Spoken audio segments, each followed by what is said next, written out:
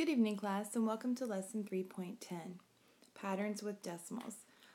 We'll begin by taking a look at our essential question. How can you use addition or subtraction to describe a pattern or create a sequence with decimals? So let's begin by taking a look at our Unlock the Problem. A state park rents canoes for guests to use at the lake.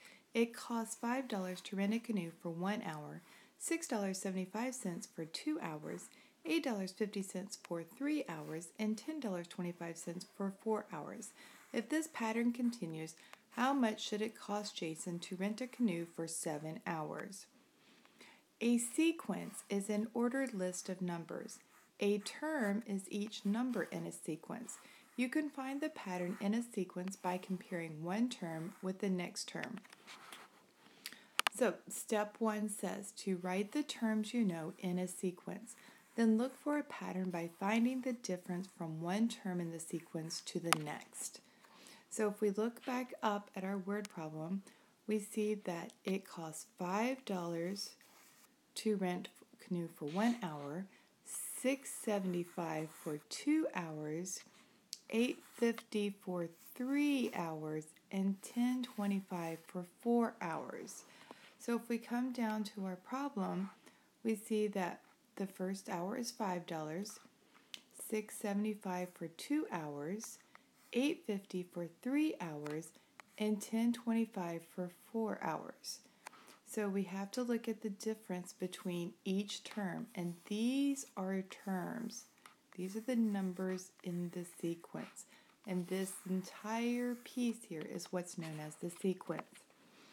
So if we go and start subtracting, we see that they did the $6.75 minus 5 is the plus $1.75. So then we have to look at the difference between this term and this term. So that would be $8.50 minus $6.75. Okay, we cannot do 0 minus 5, so we're going to have to borrow. That makes that a 4.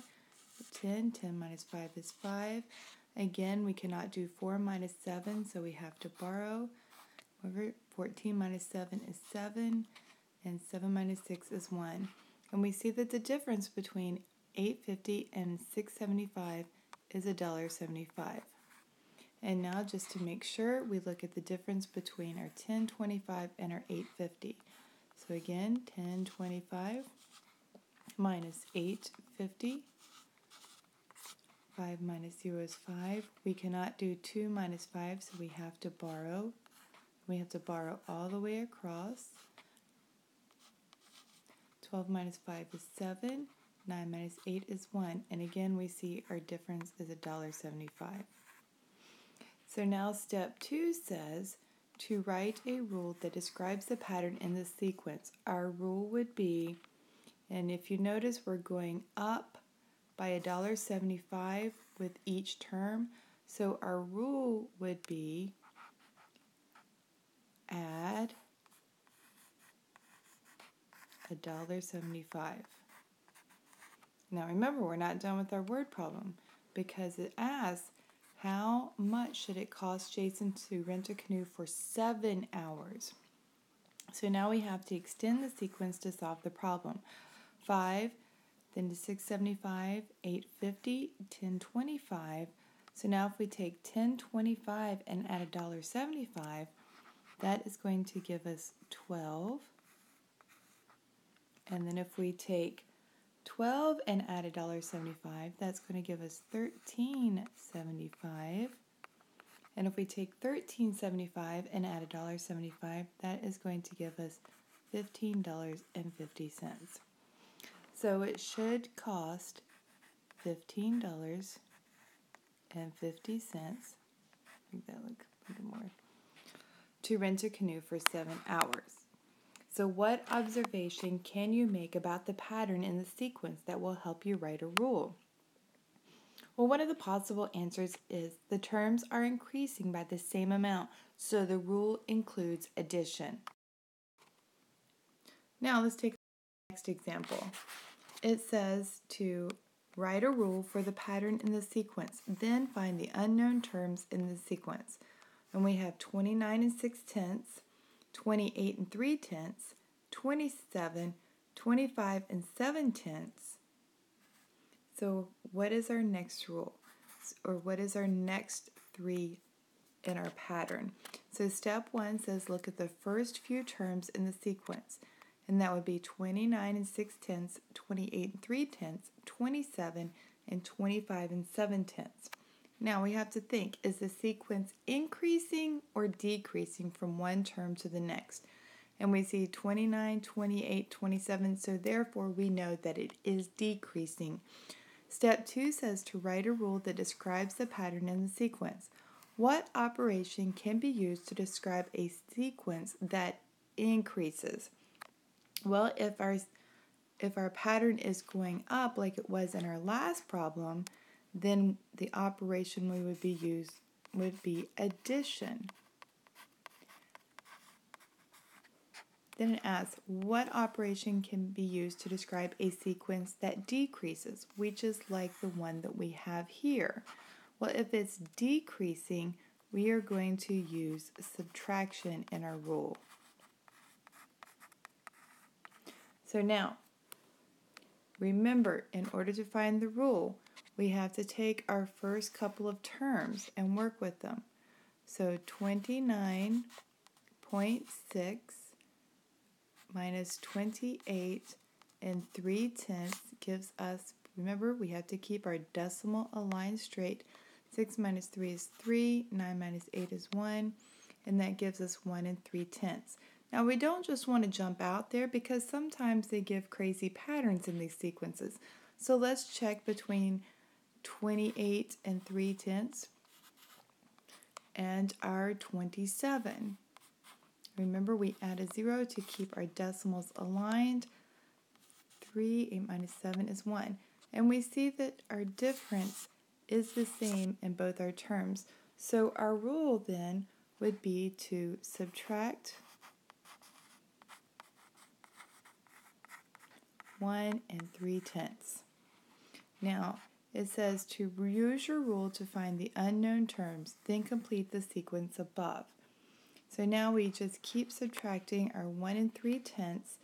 So our next value would be 24 and 4/10. And our next one would be 23 and 1/10.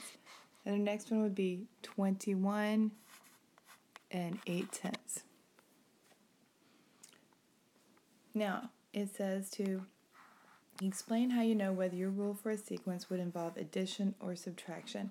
Well, if it is increasing, if our sequence is going up in numbers or terms, we would use addition. If our sequence is going down in terms, like our example up here, then we would use subtraction. Now, it says to write a rule for the sequence, then find the unknown terms. Well, we have to look at our terms in order to know if we're increasing or decreasing. And we go 65 and 9/10, 65 and 3/10. Well, since we know 9/10 is greater than 3/10, we see that we are decreasing. So right away, we know that part of our rule is going to be subtract, because we are decreasing.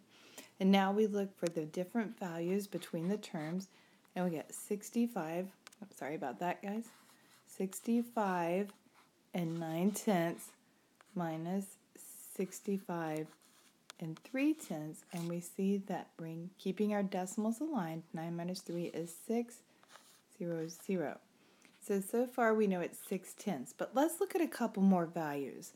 Let's look at 64 and 1/10 minus 63 and 5/10 to see if we get the same thing. We have to keep our decimals aligned, and we know that we can't do 1 minus 5, so we do have to borrow. 11 minus 5 is 6. And we see that our two differences between terms is the exact same with 6/10. So it's going to be subtract 6/10. Right? Make sure my decimal shows up there. Right? Now the next one says to write the first four terms of the sequence. And our rule says start at 35 hundredths. So since it says to start at 35 hundredths, we know that our first term is going to be 35 hundredths. And then it says to add 15 hundredths. So we have to take our 35 hundredths and add 15 hundredths to get our second term. And 5 and 5 is 10. Carry our 1. 3 plus 1 is 4 plus 1 is 5. Keep our decimals aligned since we are adding, so we know our next term is 5/10 or 50 hundredths. Now we have to take that and add our 15 hundredths to it. So let's add our 15 hundredths. 0 plus 5 is 5. 5 plus 1 is 6. Keep our decimals aligned so that we know our third term is going to be 65 hundredths. And then we take our 65 hundredths and we add 15 hundredths to it. 10, 6, 7, 8. We make sure we keep our decimals aligned since we are adding. And that gives us 8/10 or 80 hundredths. You can say it either one. You can either leave the 0 or we can drop the 0 at the very end of the decimal.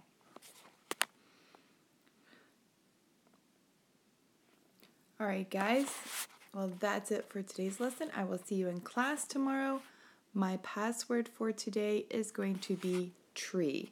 Make sure you record it and bring it with you to class tomorrow as proof that you watched the video. And I'll see you then.